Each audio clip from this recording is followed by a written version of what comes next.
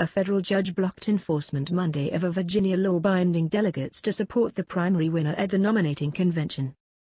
It was a victory for Carroll, a delegate to the Republican National Convention who argued that the law violated his First Amendment rights to vote for his preferred candidate. Correll supported Ted Cruz in the primary, while Donald Trump received the most votes in the state. Correll said in an interview that the Trump campaign got morbidly humiliated by the outcome of the case. "They put all their chips on the table and they lost all of them. If I were them, I'd go hide in a closet in Trump Tower," he said.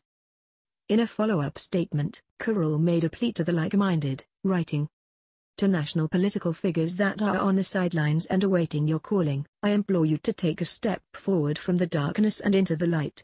Show us that you have the courage to stand for leader of the free world, appeal to the better angels of our nature, and to deliver this republic from the abomination of a Donald Trump or Hillary Clinton presidency."